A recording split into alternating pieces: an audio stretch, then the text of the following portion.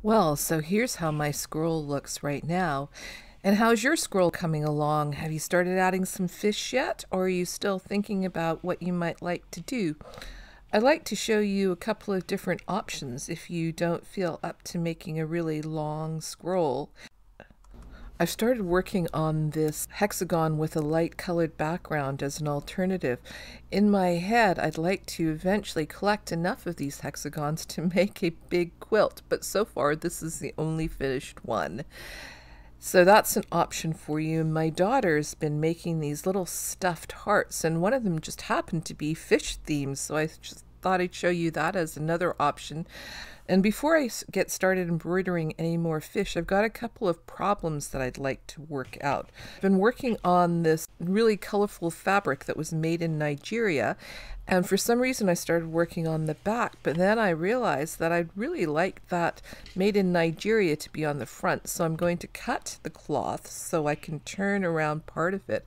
And perhaps you don't have a really long piece of cloth and you're having to sew shorter lengths together to make a scroll. So I'll show you what I'm going to do. I'm going to flip this piece around and then place it on there and sew those two pieces of cloth together so that one piece will have the writing on the front going the right way around. I think it might look interesting if I cut this piece off a little bit differently, and I'm going to keep that other little bit there for something else later. And I like the way that this looks overlapped like this. It gives a different pattern and it doesn't look quite so tossed together. And I'm going to use running stitch, just basic in out stitches to attach these two pieces together. Just roughly right now, because I'll be adding more stitches on top here. I'm actually going to be doing some embroidery on top of these stitches, which will hold the pieces in place much more securely. I mentioned this before. One of the ways that you can attach your pieces of cloth together, if you don't want them to be wobbling about while you're fumbling about making fancy stitches, is to just do a simple running stitch. It's called a basting stitch, and I'm using dark colored threads so it's not going to show up, and I can take it out when I finish if I want, or I can just leave it in there. And now those two pieces of cloth are attached together. They're not going anywhere.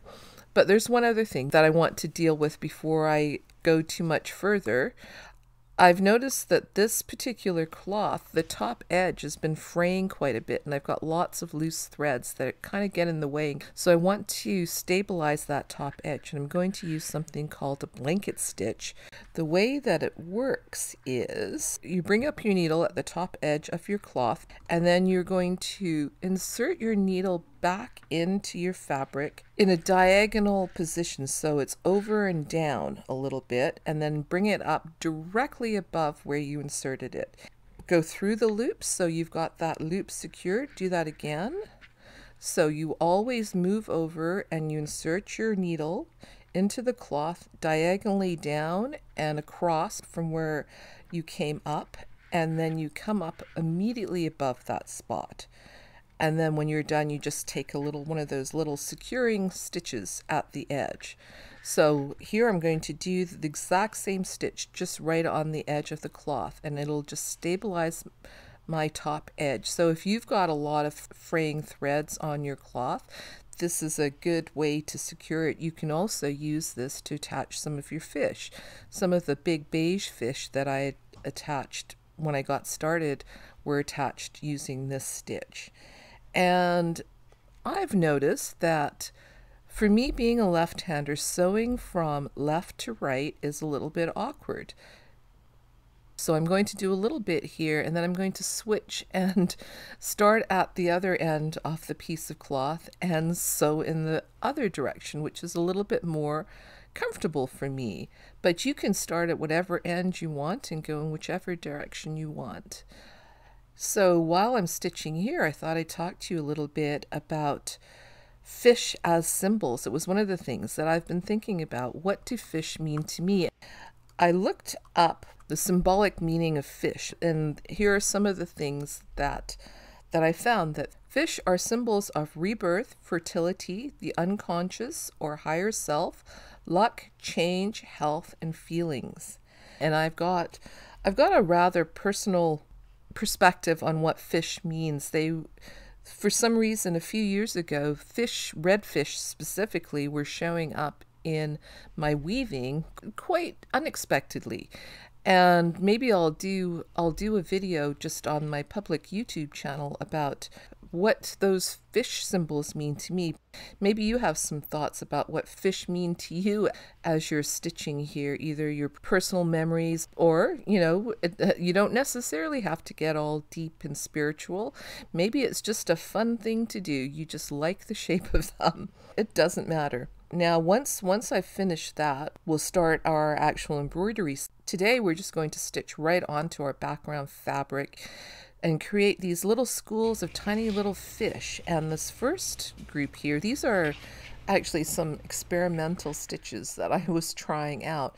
It's kind of a variation on a chain stitch, a detached chain stitch, but instead of the beginning and ending of the stitch being coming out of the same hole, I'm crisscrossing the threads so that they kind of form a loop that looks a bit like a fish's tail there.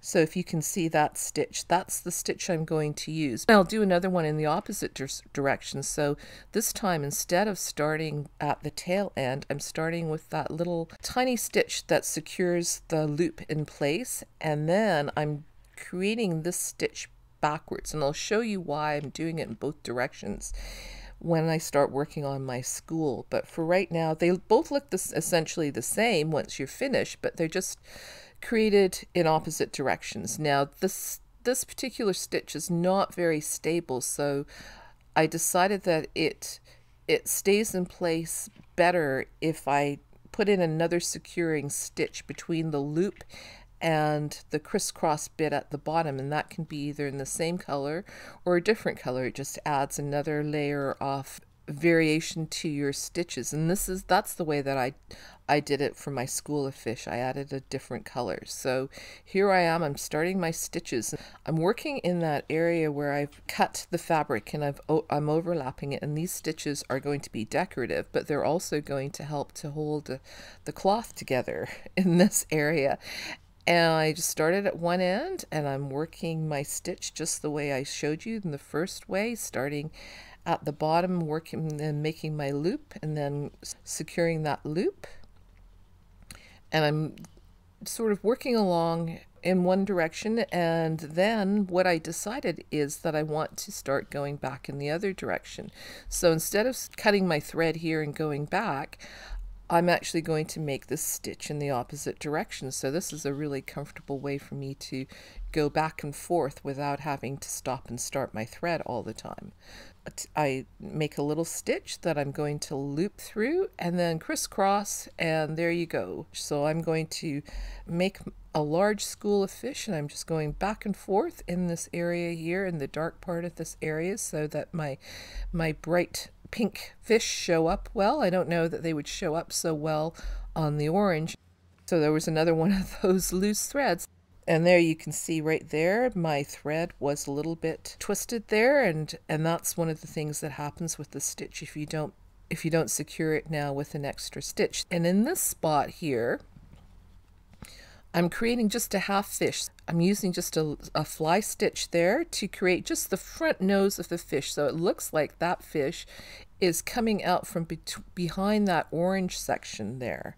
So you can make up all kinds of stitches that you like. You can think about what other stitches do you think could make a fish-like shape. So now I've got loads of fish here, and I'm going to go back in a thread with a slightly different color, a lighter color, to stabilize all those stitches so that they're not likely to start flipping around. And I just will make my way from one stitch to the next one. And I really don't worry about long floats in the back. I just make sure I don't pull my threads too tightly and I don't leave any big loose floats in the back. And I just pick the next one, whichever one seems convenient or closest to get to, and just go back and forth. And then once I've finished all of these, I'll have a nice imaginative, I don't know if there's any fish that are actually these colors, but they will read as a school of fish, a group of small fish going along my cloth. None of these fish are perfect. They are all kind of wonky and wobbly. And the thing is, it doesn't matter. When you look at them as a group, you don't notice that any one of those stitches is imperfect. It all looks good. They're a little bit like groups of human beings. None of us are perfect, but once we all get together and form a community, it doesn't really matter. We can make up for each other's weaknesses and strengths. So I encourage you to leave your stitches, whether they look perfect or imperfect, and just keep going and don't worry. And now I'd like to show you another option for creating a little small embroidered fish in a slightly different way. And this time each fish is going to be made up of 3 fly stitches that are all interconnected with each other. So the first fly stitch that I'm making here is the right side of the fish. And that little securing tab, I think, can look a little fin-like, especially if you do it at an angle.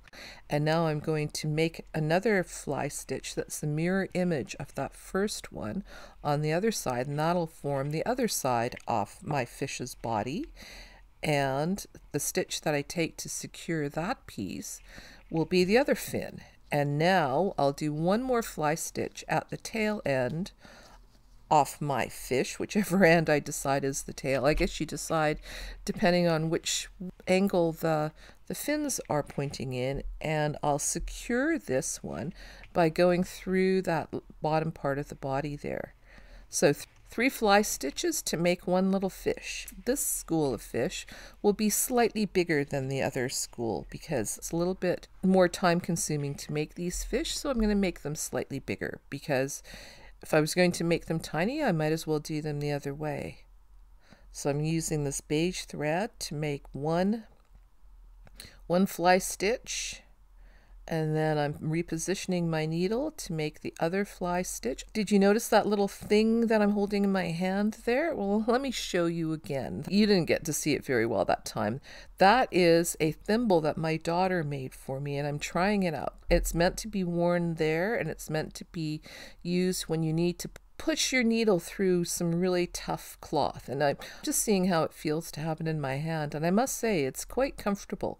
And I think she said that she watched a YouTube video to learn how to make that, and I think it's called a sashiko thimble. So you could possibly look that up and see if you can find a video if you would like a fancy thimble like that one. Same daughter who made the puffy hearts. She's the one who made this thimble for me as a Christmas present. So I just continue on till I run out of thread. That's how I decide how big my school of fish is, and I head off in one direction and then go back in another direction if I want to make more. So I've got a few there. I'm going to keep going, and as you can see, I've got a lot more off my little school of fish. This is another group of fish. They're not identical. They're all similar shape and size because I don't have a template that I'm following to make them exact, so they're all slightly different, but you know that they kind of belong together as a group. So now that I've finished making my school, instead of leaving them hollow, which I could do, I could leave them as they are, I'm going to fill in their bodies with a chain stitch to again modify the color a little bit. So you come out on top of your cloth, and then you go back into the same space, bring your needle up into that loop there, and then make a securing stitch. So I apologize for the blurriness here, but basically I'm just making a chain stitch inside the body of each of my little fish here in a slightly different color, just to add a little bit more texture and variety. I'm just going through and adding that inside all of the bodies, and it's not perfect.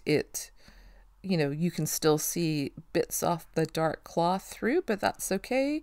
I'm calling that texture and variety, and that's just the way my fish are going to be. Yeah, just tell yourself whatever you need to be okay with it. And that is pretty much it for today. You can make as many of these little schools of fish as you like, and maybe you can think of some other stitches. I'd love to know, if you want to make any comments down in the comments there, if you can think of other ways to make little schools of embroidered fish like this. In my next video, we will start to embellish the bodies of our large fish that we created in the previous video. So I'll see you again soon, and that's it.